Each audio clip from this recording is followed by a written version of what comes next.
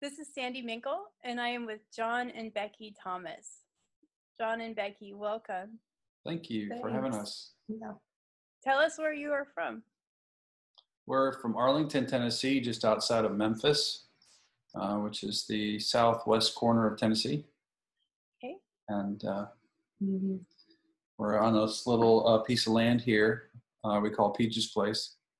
And lots of forest, trees, and animals, and, well, forest animals, not livestock. Yeah. So what do you do? Well, by day I'm a software developer, and by night I'm a solo piano composer and recording artist. Several albums out. I just love playing the piano, composing music.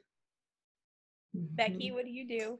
Well, I am, I guess before children, I was a full-time teacher, taught elementary, and then became a stay-at-home mom, stayed home with the kids, then went and just started teaching preschool to kind of ease my way back into the school system. Then started a business for custom hand-painted signs called Love My Town, which is super fun.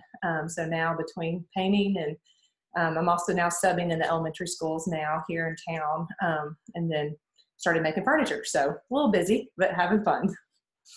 Well, I can't believe I am asking you to this, but I just have to ask, how did you discover Luke 10? Well, we have been lifetime friends with Matt and Tony Daniels.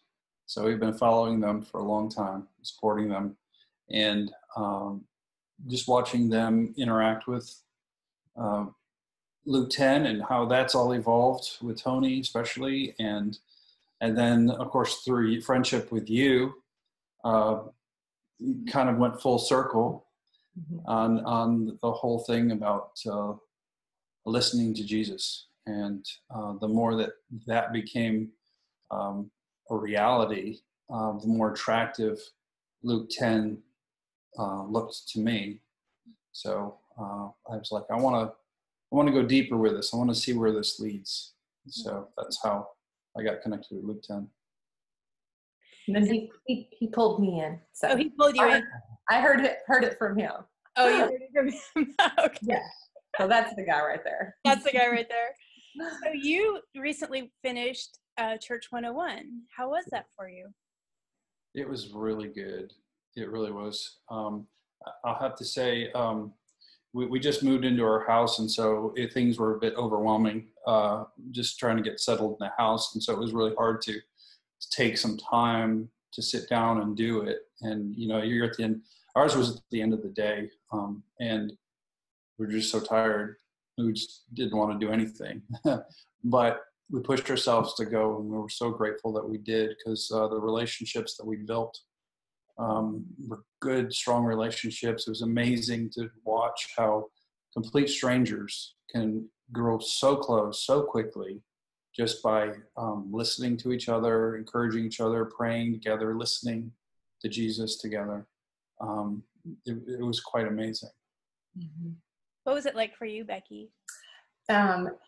What really surprised me was just this sense of community that we established in our little group. I was like, wow, here we are miles apart, yet we have this kind of closeness and bond with complete strangers. But what bonds us is the love of Jesus, and, in our heart for him. And that was just so neat, and it was refreshing, getting to meet weekly with this group of people.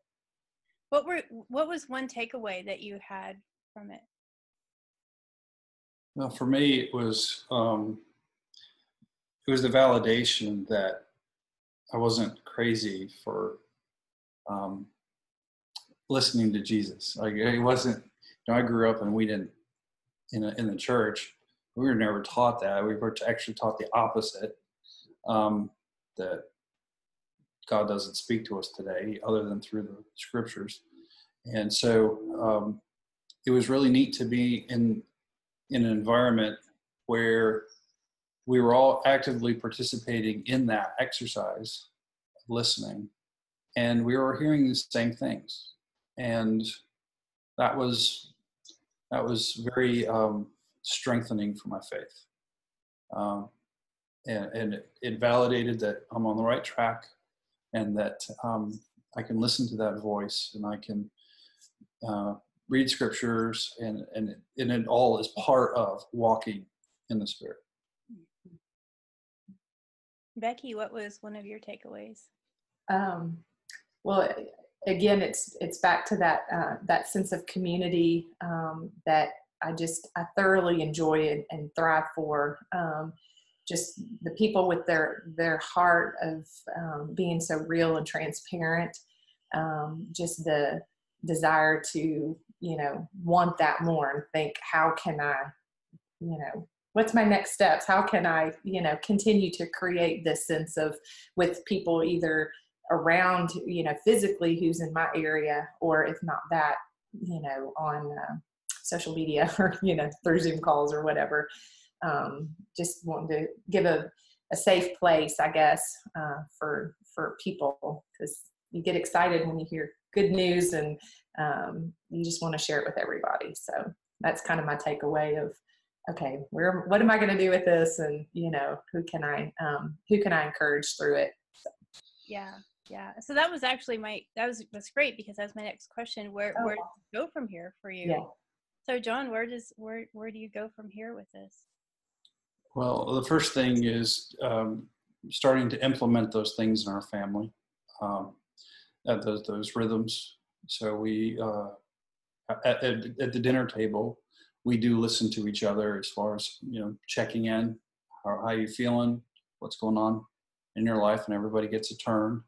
And we joke a lot about it because some of them think it's corny, but I think that deep down they do appreciate being heard, that we cared about what their thoughts are and what their feelings are. And then gradually introducing more scripture reading, and then eventually listening together. Definitely something that we want to do in our family. And then personally, I'd like to go on to do Leader 101, which I know it's a bigger commitment, more long-term commitment. But I feel like what I experienced in Church 101, I want to continue. And I want to develop those skills so that I'm equipped to help others experience the joy that comes from this, these rhythms. Right. So I have one more question. When you went through Church 101, you knew that your facilitator was in training. And I'm just wondering, what was that like for you? Well, we would not have known that he was in training unless he had said he was, because he was very professional and equipped to do it. Very listening, asking good questions, good feedback, keeping a good pace, and keeping us on track. On track, yeah. No, I would not have known that he was training had he not said something. Becky, what was that like for you? Yeah, it was, I had no idea until he said, hey, I'm new at this. And we're like, really? You are? Because he knew exactly how to lead, how to guide, again, keeping us on track and keeping us, time conscious, and it was a fun experience. It really was. And I thought he did quite well. That's awesome. Well, I'm super, super excited about this. Thank you so much for your time and for meeting with me today. This is another gem in the treasure chest. Well, thank you so much. Yeah, thanks for having us.